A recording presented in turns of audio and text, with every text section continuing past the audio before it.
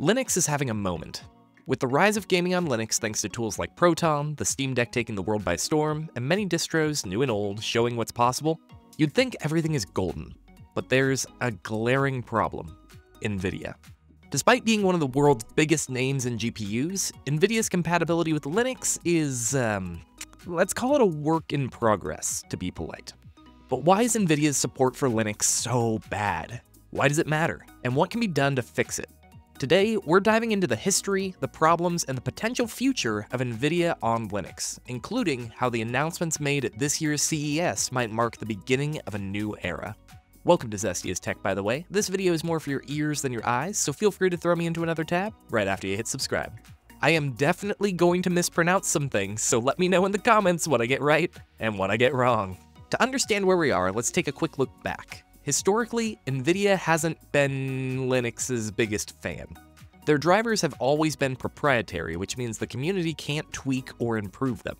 Contrast this with AMD, which embraced open source drivers years ago and has since earned a ton of goodwill from the Linux community.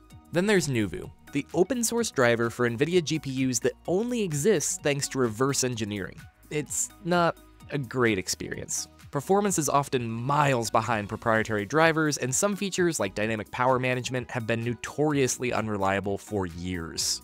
Meanwhile, NVIDIA has been content to release binary-only drivers, leaving Linux users to deal with installation headaches, compatibility issues, and a general sense of being second-class citizens compared to Windows and macOS users.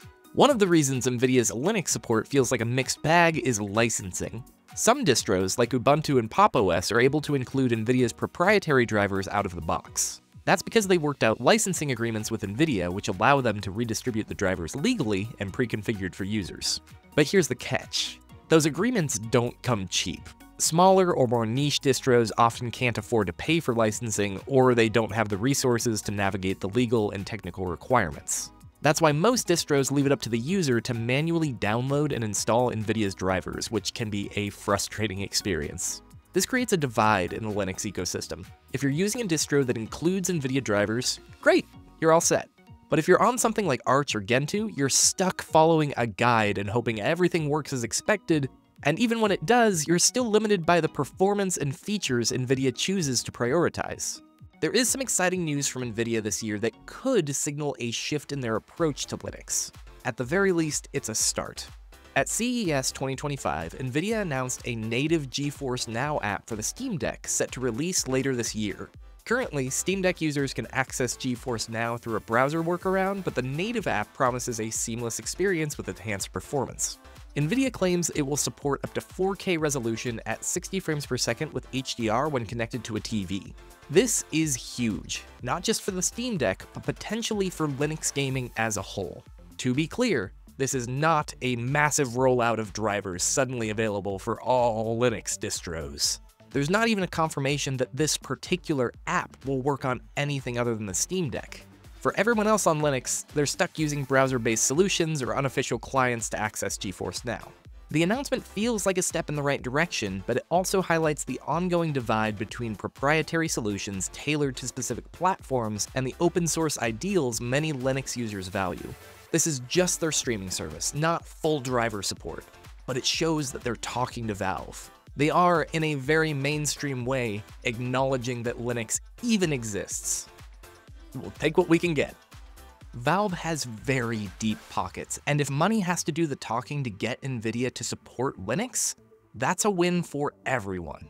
At the end of the day, NVIDIA's lack of support for Linux is still one of the biggest hurdles holding the platform back. Whether you're gaming, working, or doing anything in between, dealing with NVIDIA on Linux feels like an unnecessary challenge. But there is hope. With the rise of SteamOS 3 and the influence of companies like Valve, we might finally see a shift. NVIDIA could become an ally to the Linux community, or at the very least stop being an enemy.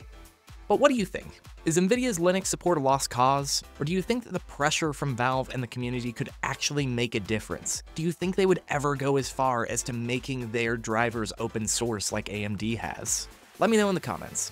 Thank you so much for listening. I'll see you in the next one.